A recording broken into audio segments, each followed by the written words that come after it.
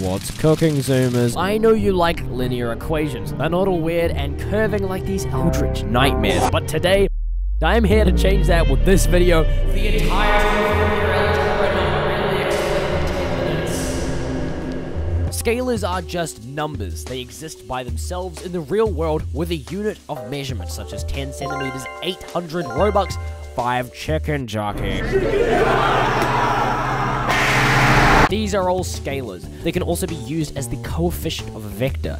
Let's put a random point on this plane. Now, if we draw an arrow from the origin, or center, to that point, we get our magnitude immediately because it's just the length of this line. We can find the length with simple trick using the distance in the x and the distance in the y as the sides of the triangle. And if we chuck them in some square brackets like this, and we write a variable with an arrow over it, that is the vector. Now, for direction, depending on which quadrant the vector is in, we'll just have, once again, basic trig applied to figure out the anti-clockwise angle from the x-axis or the real axis if working with complex numbers. Let's say little Timmy goes from his house to watch the Minecraft movie at his local cinema. Because the cinema is in the second quadrant, the arctan of the distance to the north divided by the distance to the west is a negative number because it's the angle between it and the negative axis. So to get this kind of thing going on, we have to add it by 180 degrees. And there is our correct angle. Yeah, but what about financial freedom?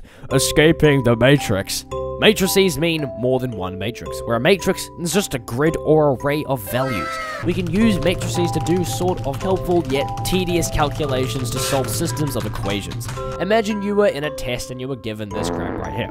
Generally, you would just try some elimination or substitution approach to solve for the unknowns, and that's perfectly reasonable. But because your teacher wrote linear algebra at the top of the page, we're gonna have to use some things this guy made up. Gaussian elimination, along with row echelon form. These things aren't that deep. Basically, the numbers in the matrix, column by column, are just the coefficients of the unknowns, and the rightmost value of each row is just what the equation is equal to. The point of doing a series of adding, subtracting, basically just messing around with the equations, is to make the bottom left 3 values, these ones here, equal to 0. We do this so that the bottom row just has one coefficient that isn't 0, the coefficient of z, and so we can automatically have one of the solutions. And so, by making all of these coefficients 1 through some basic arithmetic, we get the row echelon form, allowing us to directly substitute and solve this system pretty easily. Now that we've talked about what these things are, how do you use them? Take little Timmy's trajectory vector to the movie theater, and the one to his friend's house where his buddy Geronimo is pirating it instead. And let's find the angle between said vectors. The way to do this is by multiplying them, because the dot product of the vectors is equal to the product of the magnitudes times by the cos of the angle. What is a dot product, bro? Literally just multiply the rows and add the products. An angle is acute if the dot product is greater than 0, 90 degrees if it's equal to 0, and obtuse if it's less than 0. Now, because the dot product is negative, we know that the angle is greater than 90 degrees. Now we can set -1 equal to square root 5 times square root 10, or -1 equals square root 50 times cos theta. Rearrange and we have theta equals r cos of -1 divided by square root 50 equals 98.13 degrees, which is greater than 90. But what if we wanted to rotate a vector by exactly 90 degrees? When we rotate this vector, we want its length to stay the same, the magnitude, but change its direction. When we multiply a 2-row or 2D vector by another one, you'll always get a scalar that is 1D. Now, because we want another vector that is 2D after the transformation, we must be multiplying it by a matrix that is 2 by 2 to maintain the 2. What? Anyhow, a matrix is a rotation matrix if the dot product of the columns are equal to 0, meaning they are orthogonal or perpendicular. The magnitudes of the columns are equal to 1, and the difference between the cross multiplication products is also equal to 1. Turns out, the Pythagorean identity meets the criteria exactly. As we want to rotate by 90 degrees, let's put 90 degrees in the matrix. If we evaluate these, then we just have 1, 0, 0, -1. Great. Now what? Well, poor Geronimo got a virus from the pirating website, so the boys gotta apply a quick rotation matrix transformation to their vector and start heading to Brilliant.org, the sponsor of today's video. The truth is, I don't like learning. Okay, that's a complete lie. I don't like having to use PowerPoints and PDF documents from 2003 to learn new things in math and science. That's why Brilliant is far superior in the realm of breaking down advanced content into manageable sizes that can be learnt whenever, wherever, from your phone, laptop, tablet, you name it. Some of their latest banger courses include visual algebra, scientific thinking, circuits, exploring data visually, and Brilliant is constantly adding new lessons and partnering with big education channels to make unique and highly interesting courses, such as Kuzkazak's Beyond the Nutshell. The reason why Brilliant is so effective for little Timmy here is because the brain rot withdrawals require him an interactive space, where problem-solving skills are built as fast as he can scroll. What? Okay, maybe not that fast, but if you want to try everything that Brilliant has to offer for a full free 30 days, use my link, brilliant.org/findway, or use the QR code on the screen now. You'll also get 20% off an annual premium subscription. Back to the rotation matrix, we gotta do our dot product of their vector and the matrix, and we get two numbers like so. This new vector is 90 degrees rotated from the original. You guys like making me explain painful concepts. That's why the next thing we're gonna look at are images of transformation.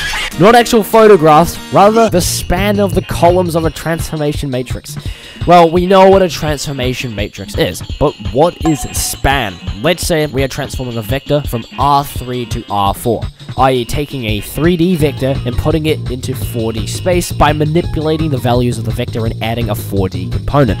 Now that sounds more complicated than it actually is, because if we have the expressions that determine the outputs of the transformation like this, then we can easily find the image.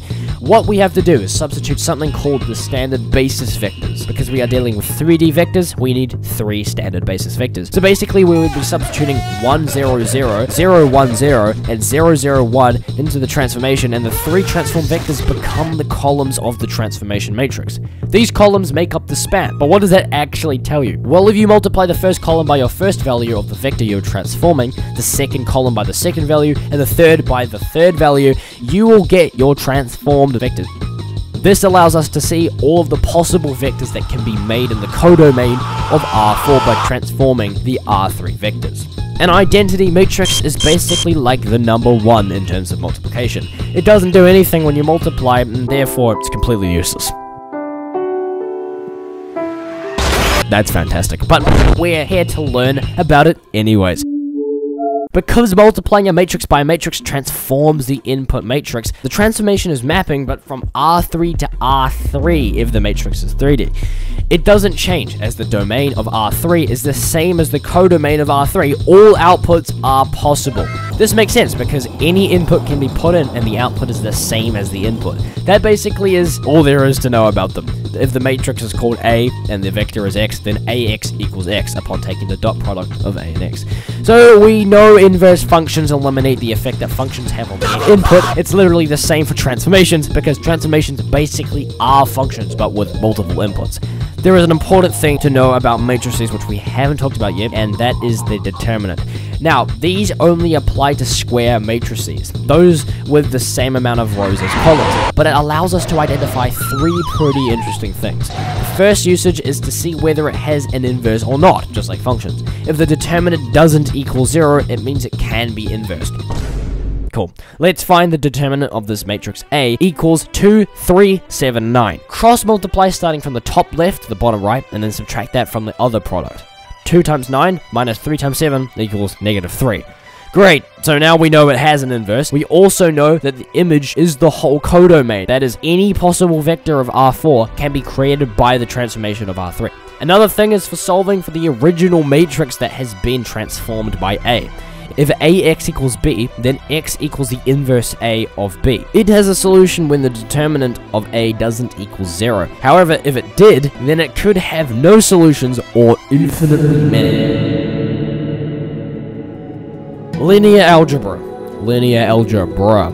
We've talked about some pretty crazy stuff involving vectors, matrices, linear transformations, and this is only scratching the surface. Now, I know I post only once like every 2 months, but making these videos is tedious. Surprisingly, I am an actual person that has many other commitments, and over time I have lost the original motivation, the original spark that prompted me to make these videos. That's why I'm taking a break. Now, I know that we literally just hit 50,000 subscribers, which I am super thrilled about, but I have to dip.